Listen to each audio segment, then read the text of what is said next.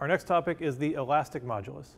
So before we get into a bunch of demos and problems and specifics, I wanted to give you a couple of general things about what this means. So one is, if you think back, we started with point masses, and we did forces on point masses, kinematics.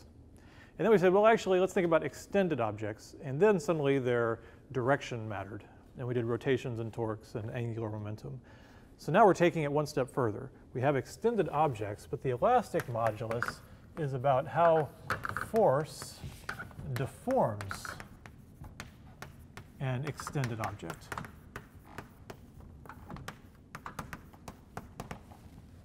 So it's not really about the kinematics or the motion of the object, it's about the deformation of the object. The other thing I wanted to point out is that there are many elastic moduluses or moduli, but I want to show you how they're all really the same. So there are lots of definitions. I'm going to show you 3 of them. But in general, the elastic modulus and elastic modulus equals some stress. That's the force applied. That's some version of the force. Right? Some version of the force over the strain. And that is sort of the mechanical, the deformation is the strain right there. So now we're going to look at several versions of elastic modulus. Oh, I'm sorry. I never could spell under stress. Okay, so we're going to look first at the one that has to do with extending an object, and that's usually referred to as the Young's modulus. And you have to be careful with these. Often they'll just throw words around. Just say, oh, elastic modulus. And sometimes they'll call it Young, sometimes they won't. So I was trying to tell you there's the general way to think of it, and now here's the specifics. Okay, so Young's modulus is usually when you're extending the length. Okay, so say I have a rod of some material that looks like this, and it's got a length L, and it's got a cross-sectional area A.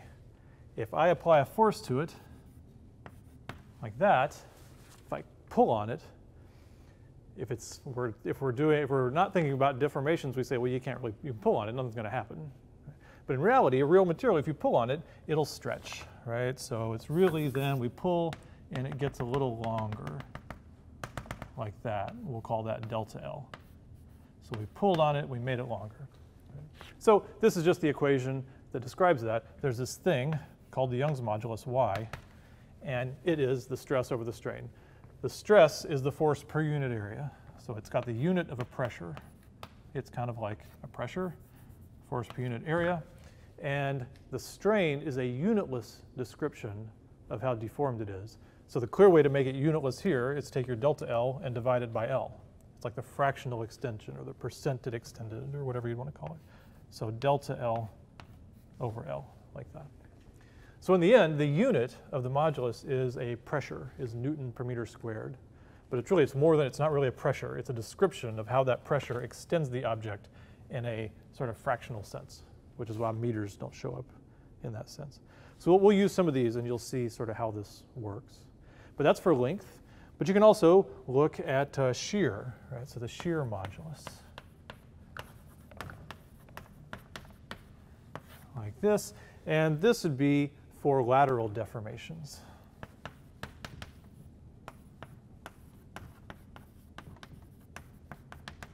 So say you have that same rod, like that, same area A, same length L, like that.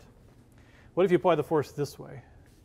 Right, so you apply the force like this to the edge. What's it going to do? Well, actually, it's going to do sort of 2 things. And we only care about one of them, okay? So for now, since we're defining shear modulus, let's say it'll do this. It'll become sheared, right? So this area will be the same, but it will deform in a way kind of like that. Like all the, I'm sorry, it'll go straight down.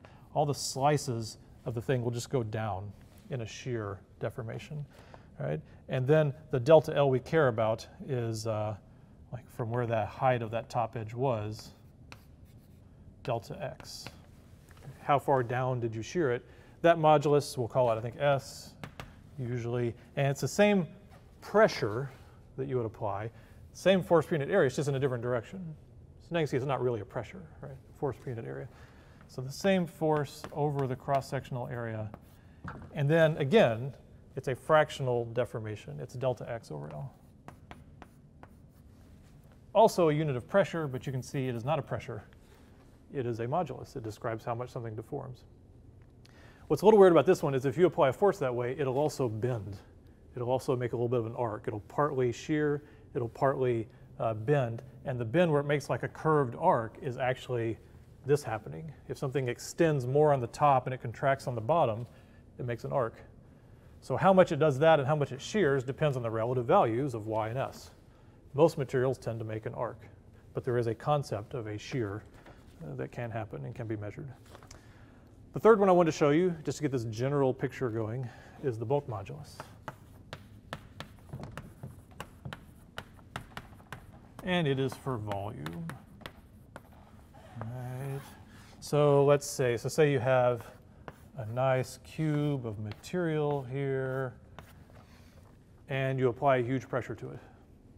And by that, I mean you apply a force. Now I really do mean a pressure. Right? You apply a force to all sides, one in the back, one in the front. Right? So apply pressure.